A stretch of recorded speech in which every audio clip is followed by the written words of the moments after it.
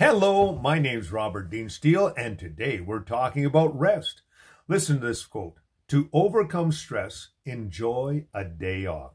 Jesus suggested in Matthew chapter 11:31 from the Living Bible, Jesus suggested, let's get away from the crowds for a while and rest. For so many people were coming to and going, they scarcely had time to eat. You know, God modeled rest for us in creation. He created the world in 6 days, and then he rested on the seventh.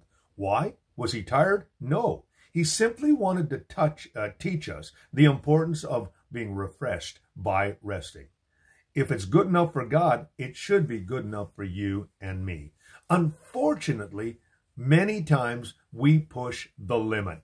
We work too long during the day, and we work too many days in a row. Listen to what David writes in Psalm 23, verse number 2. He says, he makes me lie down in green pastures. Have you ever had to make your children lie down?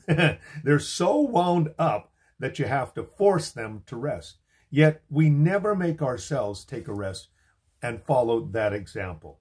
Although you may take a regular day off during the week, you still feel required to do something, your honey-do list. Well, you know what? Maybe we should just take the day off. Relax, read a book, do something that is beneficial to our health and also to our well-being. You see, we need to recognize that we all need to rest. Having a good night's sleep is actually a wonderful way to restore your body and your health.